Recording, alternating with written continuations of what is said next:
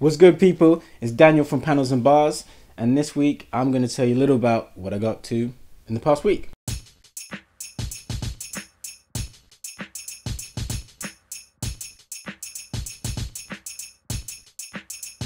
I can't speak for other cities like Toronto or New York, but I know here in London, if you're a hip-hop head, there's actually not too much culture you can actually experience. And I'm not talking about radio or club nights. I'm talking about galleries or movies or anything centered around the culture of hip-hop. We don't get too much of that. So this past week was actually really exciting because we had not one but two events within the space of a few days. So the first was a movie double bill at Corio Cinemas.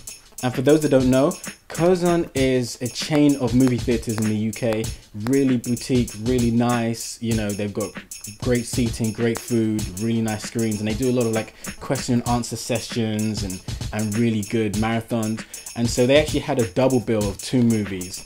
One was called Fantastic, and it's about the journey of Slum Village and Jay Dilla, and the other was called A Way of Life, and that was actually about hip-hop's reach around the globe and how different cultures have taken rap music and kind of put their own spin on it. And it covered so many countries, everywhere from France to Ghana, Japan. I think they spoke to people in Australia. So we got only a preview of that. It was about half an hour of the final film. And then we were shown the full Fantastic Slum Village.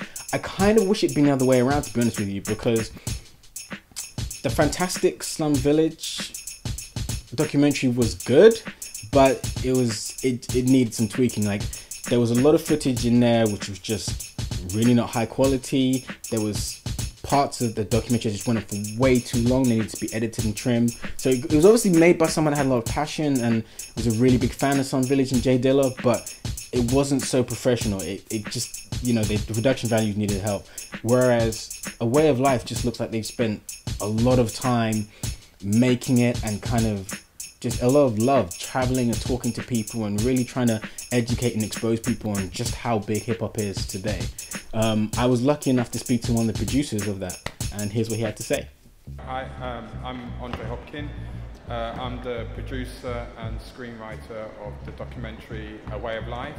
It's a documentary about global hip-hop, which has been, the production process has been over like 5.5, 6 years. It's about 6 years now, I think. It's been filmed in, I don't know how many different countries, but in total we've got 20 different countries, from Malaysia, Cambodia, Ghana, America, loads of countries in Europe, Australia. And basically it's been about looking at the social, cultural influences behind the spread of hip-hop around the world. So after the film, there was a question and answer session with the producers, and you can tell they've really spent a lot of time, really put a lot of love into this. I put some information from the movie below. Track it down, find out more about it, let your friends know about it, because it looks fantastic and it looks like a project that definitely needs support. So there was a question and answer with those guys. There was supposed to be a question and answer with Slum Village, but they didn't turn up. Later on in the week, Getty Galleries, which is a prestigious company, you've probably seen the Getty logo on everything from sports to current events. They're an agency that has some of the best producers in the world on their roster, and they hire out their images to be used for all kinds of media. And they have a gallery based in London that has always different exhibitions, and this week they had Beat Positive.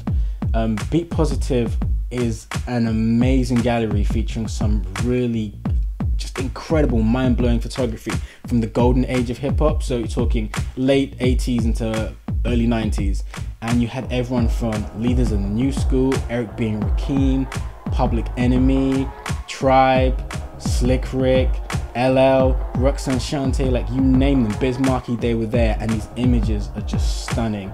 And it really just takes you back to how vibrant and how stylish and how cool that era was, and just kind of how, you know, we look at these guys now as global icons, but they were just starting out and they were hungry kids. And you know, there's an image of the Fresh Prince and Jazzy Jeff in Swiss Cottage of all places, like literally around the corner from where I grew up. So it's kind of crazy to see them at the beginning and see how they, you know, what they look like, and, you know, how their energy. And what's great about it is it's not just the promotional, you know, editorial shots. It's flying the wall stuff. It's images from the live shows, and it's images from the bombed out graffiti trains. It really blew me away. I really can't, you know, even stress how much I think you need to go see this if you're a hip hop head, or if you're just interested in hip hop and want to get into it and want to see how it started. I spoke to the curator about the project, and just seeing his passion for it made me realize how much hard work had gone into it. So my name is Shawn Waldron. I'm the curator at the Getty Images Gallery. This is Be Positive exhibition. It's looking at hip-hop's golden age from 1982 to 1993. And the reason we did this is I wanted to focus on that period when hip-hop just went from being small, local, New York-based, and took off and entered the global stage, hit the world stage.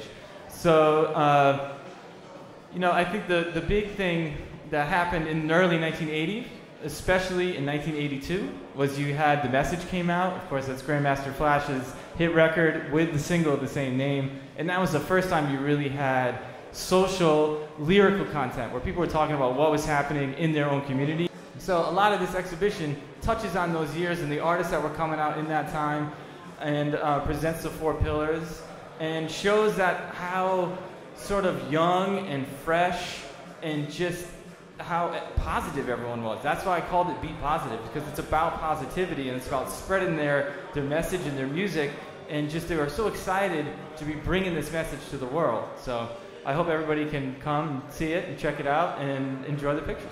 The gallery has work from quite a few different photographers, but it mainly focused on two.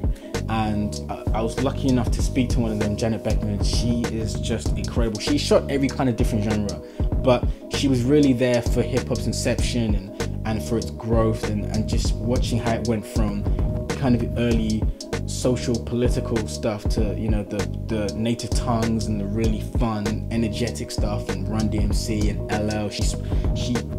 She spoke to and worked with so many of those people. She was really influential in Salt and Pepper's career, and they were really influential in hers, actually getting her a lot of jobs and making her the house photographer at their label.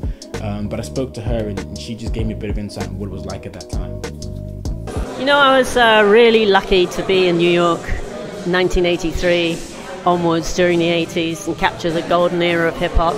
It was like so exciting and fresh, and I really think, you know, people were really excited about what they were doing, and everything seemed possible. And, you know, you'd go to a club and there'd be break dancers, and everybody was just really happy. And nowadays it's sort of a little different with social media, but I'm glad to be on YouTube. And, you know, here's one of my favorite pictures I ever shot, which is a picture of Run DMC I took on the street where they live in Hollis, Queens in 1984. As always, don't forget to like and comment down below. If you haven't already subscribed, and hit the little bell that lets you know whenever we got new videos up. I'll see you next time. Peace. That's all. I'm Janette. Peace and love.